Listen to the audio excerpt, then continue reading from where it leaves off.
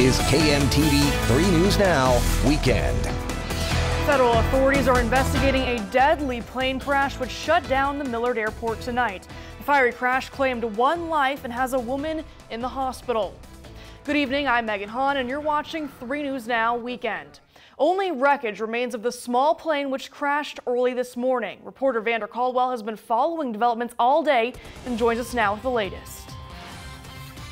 First responders say the plane was fully engulfed in flames when they arrived at the scene just moments after the crash. It happened around 8:45 Sunday morning near 132nd and Q Street. One man is now dead following this morning's crash at Millard Airport. A female passenger was also aboard the plane. She was severely injured and taken to Bergen Mercy Medical Center. The cause of the crash is unknown at this time. The plane was fully involved on fire, and our crews did a great job of locating the victims and then putting the fire out after we got the victim. The victim was transported immediately. We're waiting for an investigation team to arrive.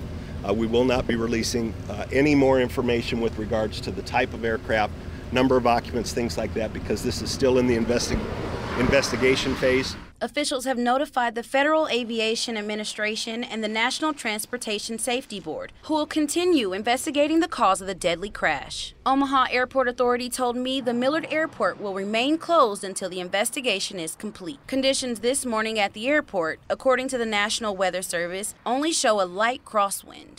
We'll continue following this story and let you know when more details become available. For all the latest, check out our website, 3newsnow.com.